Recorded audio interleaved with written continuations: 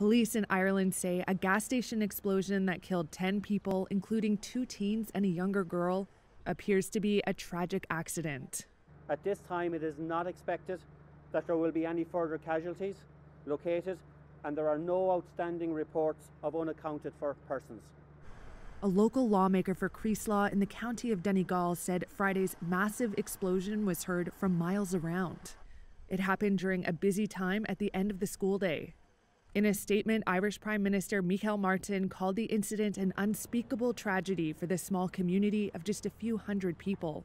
And on Saturday, people gathered at a local church service trying to support one another. And it's good to see that the people have rallied around, and a massive crowd here this morning shows you that we are a tight-knit community and will continue to do what's best for all the people that have suffered the bereavements. 8 other people were hospitalized, including one in critical condition.